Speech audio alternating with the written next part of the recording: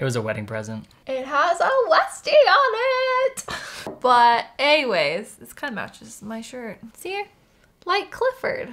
Winter's coming, guys. Winter is coming. So what does that mean for Clifford, our 1987 Volkswagen Westfalia?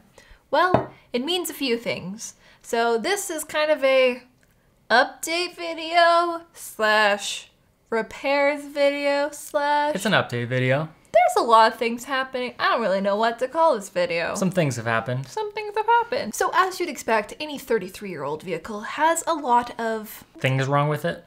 General maintenance that needs to be done every once in a while, even when it's in super awesome condition, like Clifford. It's a nice way to put it. So while you might have seen our fridge upgrade video and our tent upgrade, which are very lovely, visually exciting, livable upgrades, there's a lot of, you know... less exciting fixes and upgrades. But we thought it would be really important to show you the less exciting things because that's the reality of owning a Volkswagen. That's the reality of owning an old vehicle that needs work. It's not just limited to Volkswagens. That's true. So one of the first problems that we noticed when we first got our Westie was that our city water line was cut. So we had to replace the water lines from the hose hookup to the faucet. While we were down there, we decided to replace the very old, nasty looking, brown, nasty, gross, other water lines. Yeah. Coming from the tank. And then because we were replacing the water lines, I also wanted to give the tank a really, really good clean. So I cleaned out the tank with a baking soda and vinegar solution, not all at once. I did like a baking soda scrub, and then I did a vinegar rinse throughout the pipes. But not at the same time. You don't like, because that causes a reaction, right? Makes a volcano. Makes a volcano, if elementary school served me correctly. So unfortunately, we noticed when we were doing our water line replacements that our sink faucet was leaking.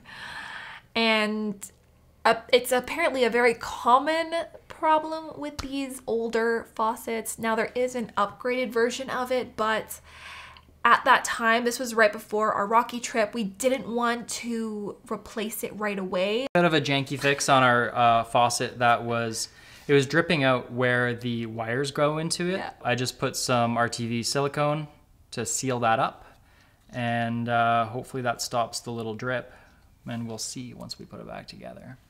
This is the city water line working back up here. Clear tube is our tank.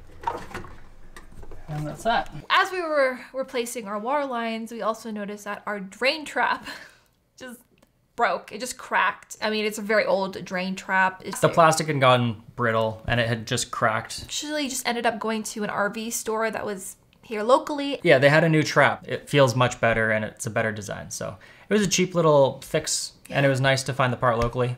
The first thing I'm testing is making sure that the faucet works off the tank.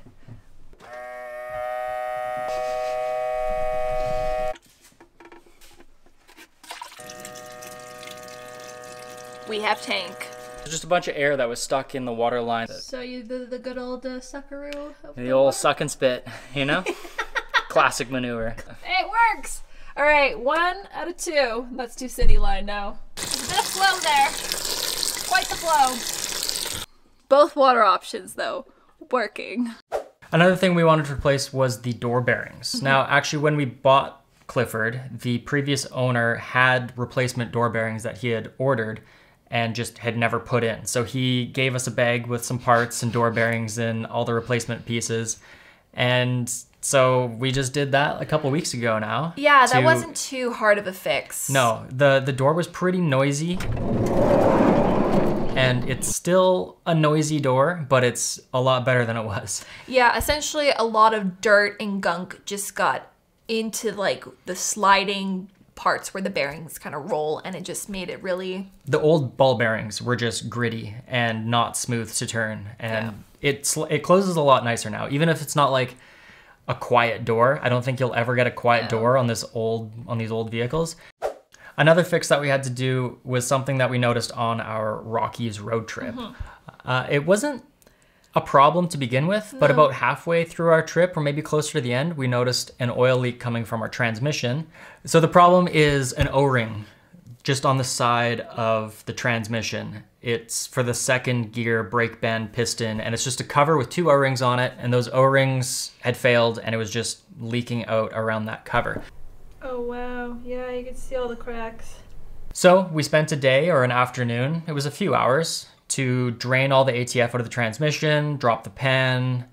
Then you have to like drop the whole valve body out of the transmission and get that cover off. So it was a cheap fix. It just took a few hours to do. And at the same time, we replaced the filters for our transmission and gave it a fresh oil change. So that was oil change number 1, filling up and replacing our ATF.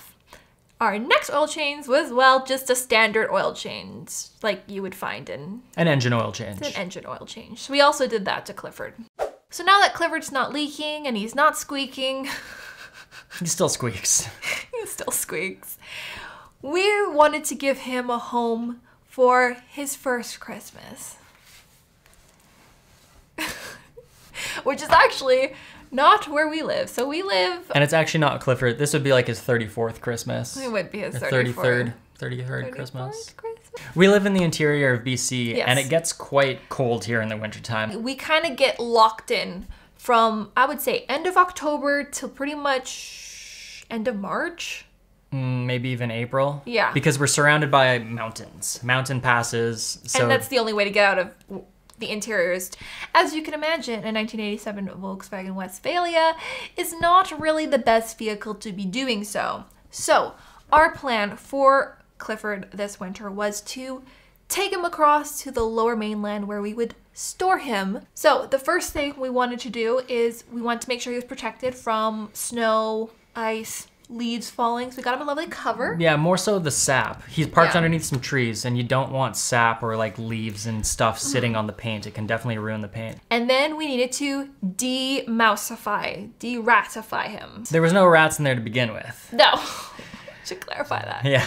So he put peppermint oil and dryer sheets inside the Westie, and we put dryer sheets all underneath him in the various engine compartments and wheel compartments and just every little nook and cranny that, you know, a little mouse or a little rat might potentially want to crawl up into. And dryer sheets are supposed to keep them away because they just smell. Where it's parked, we didn't want to use things like rat poison or mothballs or anything like that. Or even the peppermint on the outside. Or even the peppermint on the outside. There's a couple cats that live in that area and we didn't want to harm the cats, but hopefully they'll also keep the rats and mice away. So another thing that we're also going to be cautious of, the fact that it's we live in a moist climate. And so we want to make sure that the inside doesn't get that musty kind of smell. So this should be at least a dehumidifier of some sort. So we're going to leave that in here. So hopefully it keeps kind of the fabrics and stuff from getting too damp. What does the future for Clifford look like? Well, at this exact moment, it is unsure because our original plan, another reason why we wanted to take it onto the other side of the highway is so we could use it over the winter. We are very fortunate to be in BC, where on the lower mainland, on like Vancouver Island, you don't really get snow. Like the winters are very mild-ish for Canada. Like it's still cold, but you could travel around. And so we were hoping to kind of do some like Vancouver Island trips. But unfortunately, with all the new COVID restrictions that are kind of coming out like literally this week and who knows what it will be in the next several weeks, I don't know if that's going to be possible. So what does that mean? When's the next time you'll see Clifford? I don't know. We want to do some upgrades and a couple modifications to him before we take him out next time. Mm-hmm. So maybe that'll be the next video we create about Clifford, is just some of those little upgrades. Yeah. Now, if you haven't seen our previous Westie upgrade and fix videos already, we'll leave those 2 videos down in the description. And we are also having a 25% off Black Friday sale for our How to Travel ebook, which is our 259 pages full of travel advice, tips, and hacks for you to help you plan your epic travels in 2021. 2021, guys. Fingers start planning. That we're gonna get some really cool travels in. But yeah, 25% off Black Friday sales. Links are down below. And thanks for watching. We'll see you guys again soon. Bye.